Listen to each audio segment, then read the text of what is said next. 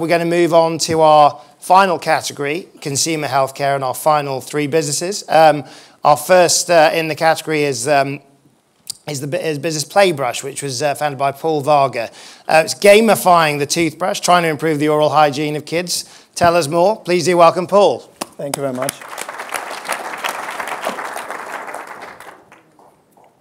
One second. I'm afraid the seconds are ticking. Yeah, that's fine.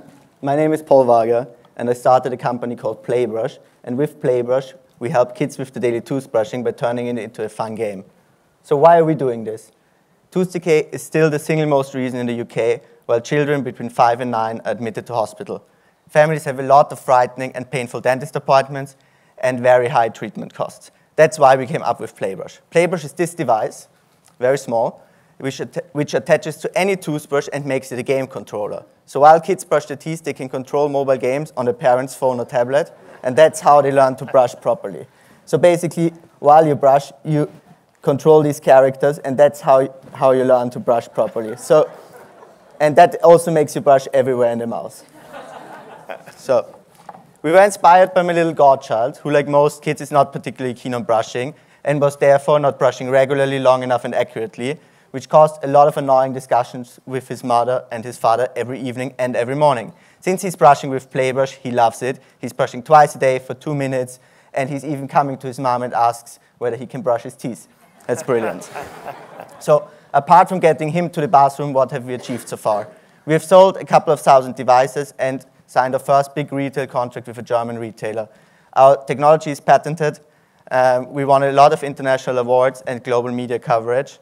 We have developed a device with the Eastman Dental Institute and University Clinic Vienna, and we raised a successful Kickstarter and a successful seed round.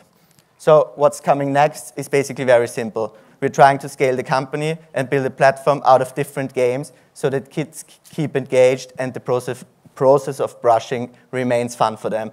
So we're looking for big brands and help with licensing to even push a brand out there more. And we're looking for distribution partners who help us with retail in the United Kingdom to get our product out there quicker and faster.